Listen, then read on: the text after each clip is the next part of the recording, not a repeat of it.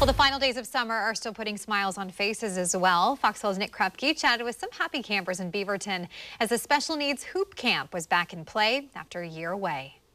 Yeah! Hoop camp is just happy to be moving forward. We're doing it in a way where people are most comfortable. Get back! Get back! Ah! Comfort is key for the big dance return of hoop camp on the outdoor courts of THPRD. A pioneer of the unified sports concept, hoop camp first tipped off under Steve Garrity in 1994, spreading the love of the game in Oregon, Alaska, Utah, and Idaho, to just name a few spots, only to be denied at the rim by the pandemic in 2020.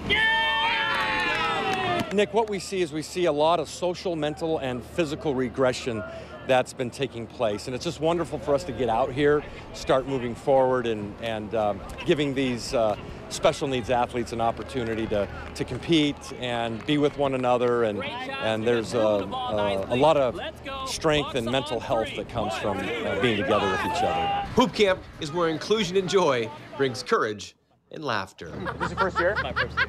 Okay. Over the last year and a half, it's been tough, and we have an opportunity now to bring a lot of love, a lot of laughter, and to get back out in the sun and be together, and this is special. Hoop camp is where everyone is a winner. Good job, buddy! Yes, sir! I was having a good time. I've doing hoop camp. I just love getting out of the house and having fun. I made 2 points. Should we call the Blazers and see if they can get you on the roster? Yes. Yes. Yes. Yes, and it counts.